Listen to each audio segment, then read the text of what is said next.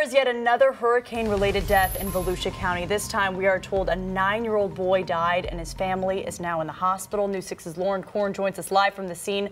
Lauren, police say the family had carbon monoxide poisoning from their generator.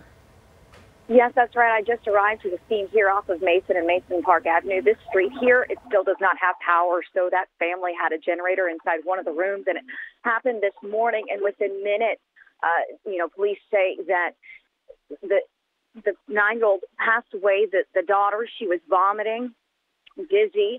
It happened so quick that they were rushed to the hospital.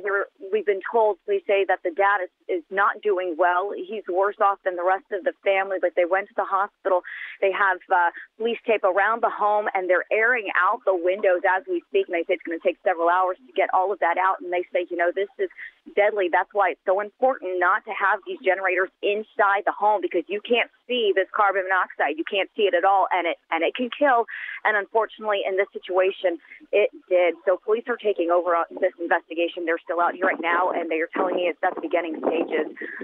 So we'll be following the story for the rest of the day, and we'll be giving you the latest updates on TV and on clickorlando.com. But very sad situation out here.